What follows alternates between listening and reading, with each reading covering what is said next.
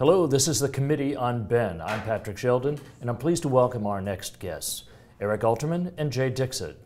Eric is a columnist for The Nation. He has written 10 books and won the Stephen Crane Literary Award. Jay is former editor of Psychology Today and a leading expert on psychological research.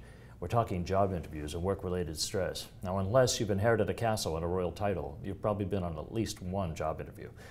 Likely you've been on a lot of them, and chances are you hated them. Well, one of our guests has some surprising findings to report about that experience. So Jay, I'm going to ask you, I've read that research is casting doubt about the value of job interviews for companies. Why would that be? Yeah, it's true. You know, they've studied, when I say they, I mean scientists, psychologists, have studied job interviews, and they've assessed how good job interviews are at predicting performance on the job. And what they found is that, in fact, there was a study, they looked at 19 different assessment tools for judging candidates for a job, and they found that traditional job interviews are actually one of the worst ways to judge a candidate.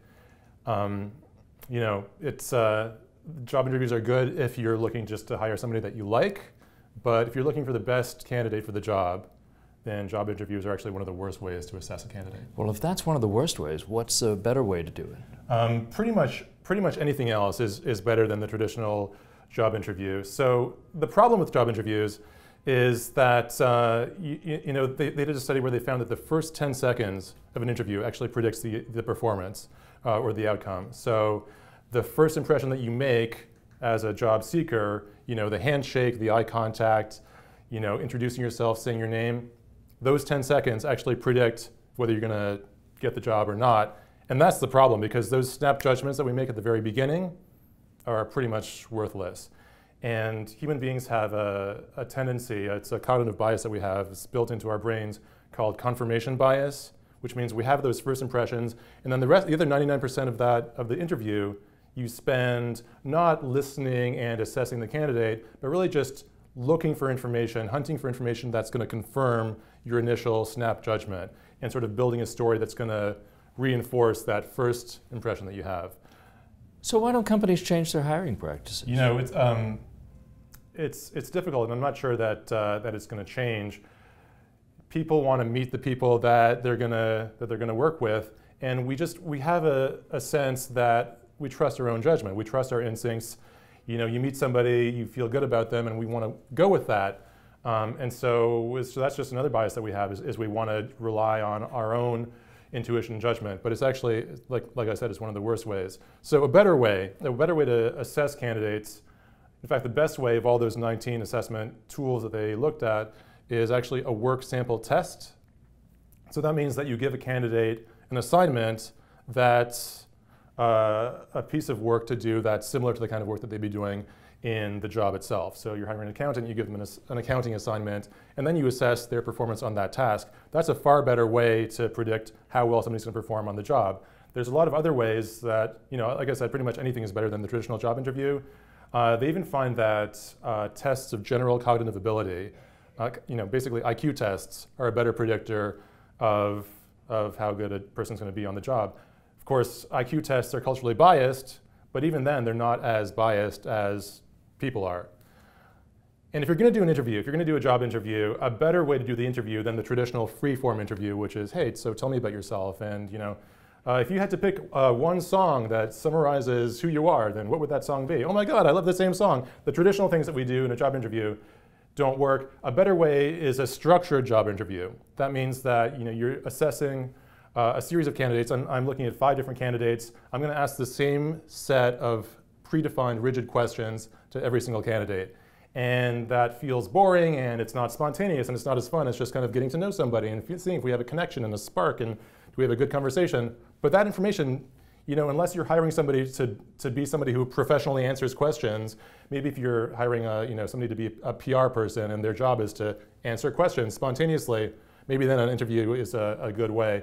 Unless you're doing that, then it's not valuable. So instead, you're going to ask a series of fixed questions. You're going to have a rubric, a standard rubric, assessment criteria for objectively assessing how people answer, and then you're going to use those same criteria to judge one candidate against the other. Eric, let me bring you in on this. What do you think of the hiring process, and how could it be better? Well, nobody really ever hires me for anything. I had a job interview as an editor of the New York Times Magazine in 1990, and I'm still waiting for a response. That's the last time. Good luck. For like 6 months, I was picking up the phone going, hello, hello, hello. Do you have any opinion on? No, here's what I think. I think it depends on the job. You know, when you're hiring somebody to work with you, it's important how you do the job as well as how they do the job. And if you're hiring someone you don't like, who is unpleasant or an automaton, even if they do the job better than someone you like, it may not lead to the best outcome, particularly since you're the one who's got to go there every day. So I think if you're hiring someone with whom you're going to work closely, it makes all the sense in the world to get to know them and to see what their favorite song is and why. I mean, because people practice job interviews and they practice giving the right answer, but if you ask them a series of questions beyond the obvious questions, after they just say if their one flaw is that they care too damn much or they work too damn hard, it's very important. Speaking as a kind of professional curmudgeon, it would be hard to find a lot of people I would want to work with all day long, and that would be a very important qualification. And you could only find that out in an unstructured conversation. It would be less important how perfectly they did the job, because most people can do, you know, you can usually find more than one qualified candidate for a job, and then you're just deciding on the basis of intangibles.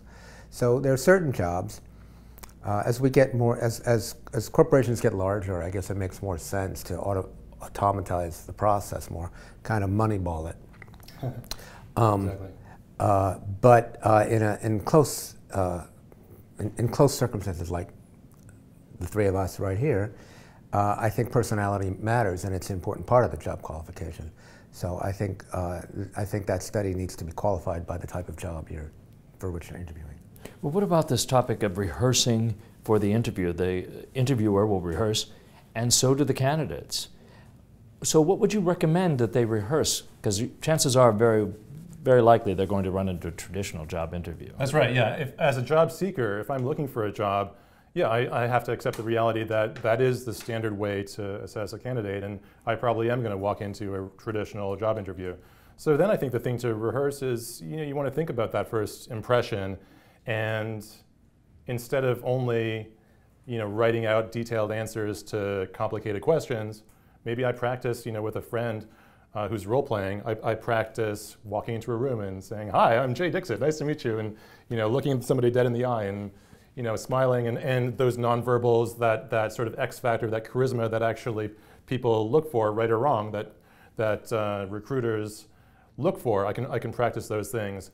I do think that since the traditional job interview, as we've acknowledged, is the way that things are done, I think that a lot of job seekers don't focus enough on those kinds of intangible, nonverbal kinds of things.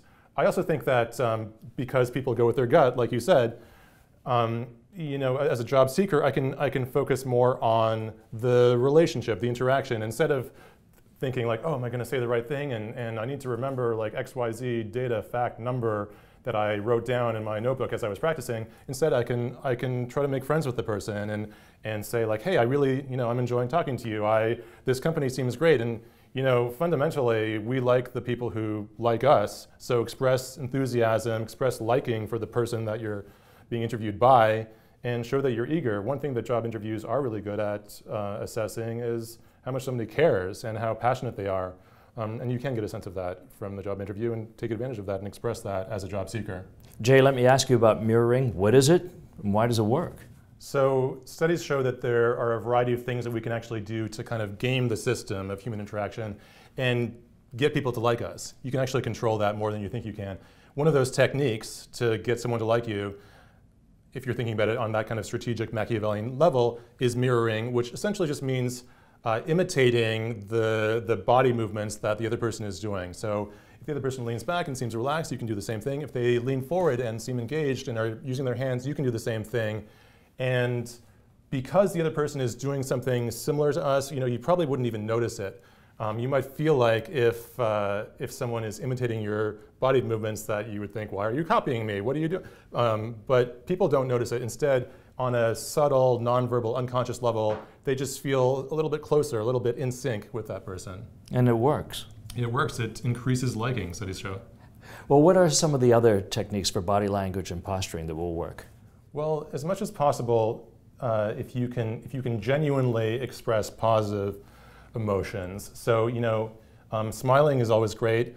If you can smile for real, if you can, there's something called a Duchenne smile where the corners of your eyes crinkle a little bit. If you actually can relax a little bit, have fun and enjoy yourself, then the other person will pick up on that genuineness and authenticity.